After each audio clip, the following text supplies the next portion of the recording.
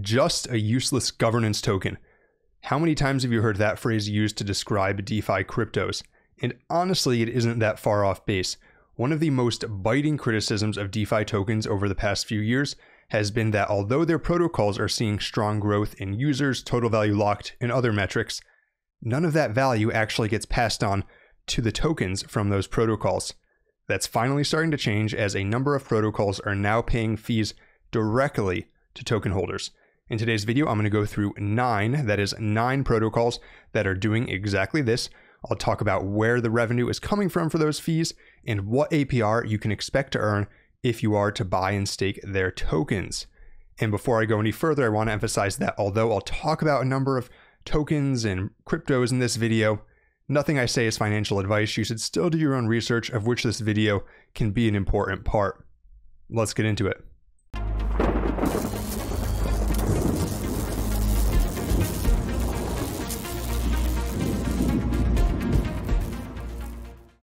First up, we have GMX. GMX is a decentralized perpetual exchange that allows you to trade top cryptos like BTC and ETH. It's on both the Arbitrum Layer 2 and on Avalanche.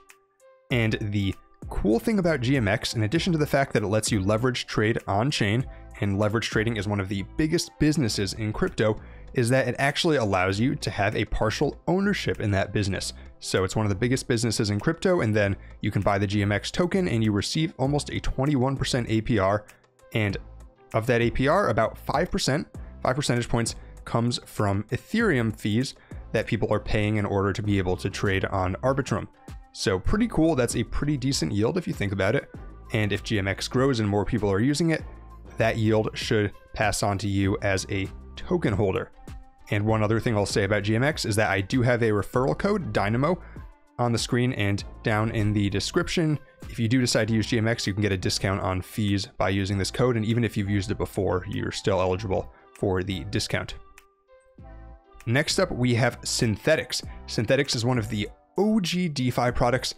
It's a protocol for creating, like you'd expect, synthetic assets. So you can create synthetic versions of real-world assets like stocks, although that's started to fall by the wayside a bit because of regulatory reasons, and you can use it to create synthetic versions of crypto assets like synthetic BTC, synthetic ETH, and so on and so forth. And so why is that important, right? Why would you care about synthetic BTC? Well, I do have a more detailed video on Synthetix that I'll link in the description, but the reason why it's important is because you can swap between those different assets like synthetic BTC and synthetic USDC with basically no slippage. There's just a slight fee that Synthetix takes for exchanging those assets. And you guessed it, that fee goes to people who hold their token, and their token is the SNX token.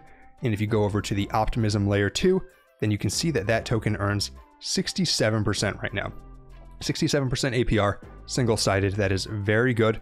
And that's going to be paid out in a combination of stablecoins and in SNX inflation. So there is some inflation here, but a large portion of it is coming from fees that they're charging for people who are swapping between synthetic assets. Next up, we have Trader Joe. Trader Joe is the premier DEX on Avalanche. If you were farming on Avalanche back during last year, you are probably familiar with Trader Joe, and they also have their own NFT marketplace now.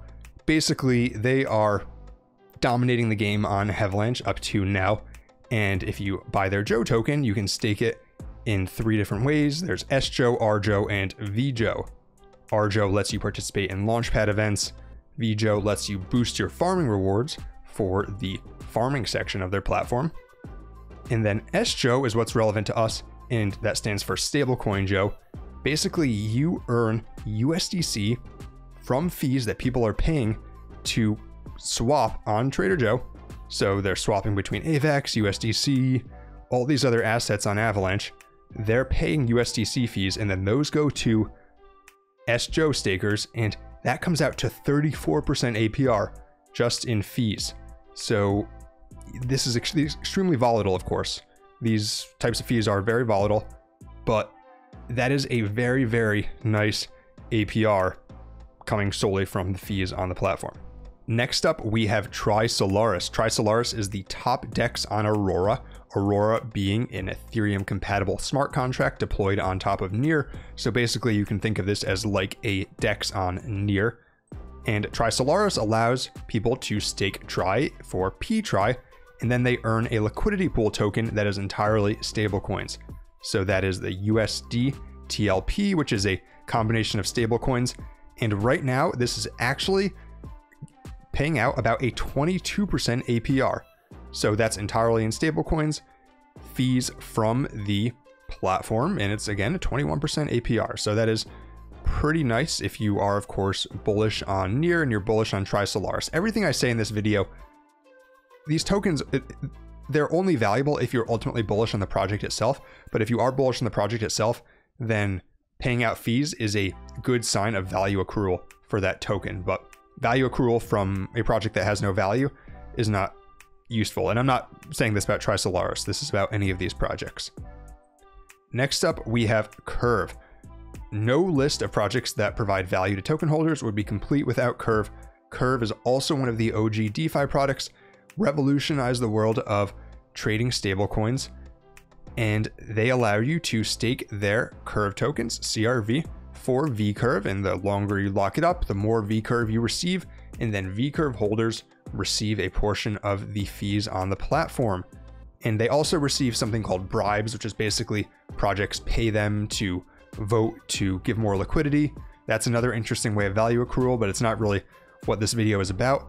But as far as the fees themselves, this one earns about 2.8% right now. And you are probably thinking, well, that's lower. That's because Curve is generally considered to be safer because it's a larger project. It has more TVL. It's been around for longer. So naturally, the APR is going to be lower for that risk premium. But that is something to consider when you're deciding whether to lock your VCurve or not. And of course, all of these fees the APR will fluctuate based on the future earnings of the protocol. Next up, we have Umami Finance. Umami is an application on Arbitrum, Arbitrum being an Ethereum layer 2. And Umami is interesting. It actually started as a fork of Olympus. So it was back during DAO season last year. All these projects were coming out with these insane APYs, 10,000% APY. I don't know what Umami's was, but it was high, I'm sure. And Umami was actually able to transition away from that. I did a video on them recently. I'll link that down below as well. And what's interesting is they've been able to get to no inflation, so they no longer have any inflation. And basically they have a vault of their treasury, which they're using to earn yield from various different ways.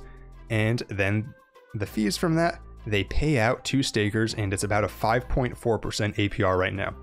But the interesting thing with Umami is that this is actually going to go up because pretty soon they are deploying a delta neutral vault where people can deposit USDC and earn delta neutral yield on it using a combination of short farming strategies and GMX. And so then once that happens, this yield should go up more because it adds a new source for it. And I don't have any affiliation with any of these projects, but like I said, I covered Umami at length in another video that I'll link down below. Next up, we have LooksRare. You may be familiar with LooksRare if you are into NFTs, or even if you're not into NFTs, you may have heard about it because of the insane rewards they were paying out earlier this year. LooksRare is an NFT marketplace like OpenSea, so you can list NFTs, you can trade them, you can do all sorts of things, and they take a fee, a percentage on all NFTs that are sold in that platform, and that fee, in fact, goes back to people who stake their token, their Looks token. And right now, that is about a 58% APR. And if you look at the breakdown on this, then, or 58% APY, excuse me. If you look at the breakdown on this, 20% comes from Looks, 27% comes from ETH, and then that's 47%. That goes up when you compound, so that's why it's APY. But that's pretty good. That means most of the yield is actually coming from the ETH fees, and they've been criticized because some of those fees are people wash trading because they also pay traders to trade on here. But at the end of the day, it's still fees going to token holders. So from your perspective as a token holder, it's still yield, and it is still ultimately coming from people paying to trade NFTs on the platform. Next up, we have something called Gains Network. Gains Network is in the Polygon ecosystem, and they have a product called G-Trade, and G-Trade lets you trade both cryptos and Forex with leverage. So You can trade things like BTC, ETH on-chain, like I mentioned when I talked about GMX. That's one of the biggest businesses in crypto. That's where places like FTX make most of their money.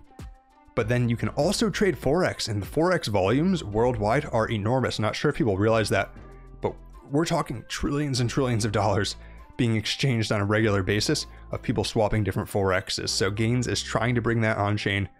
People who decide to do that on-chain will pay a fee, and that fee goes back to token stakers. Now, right now, there's a caveat with this.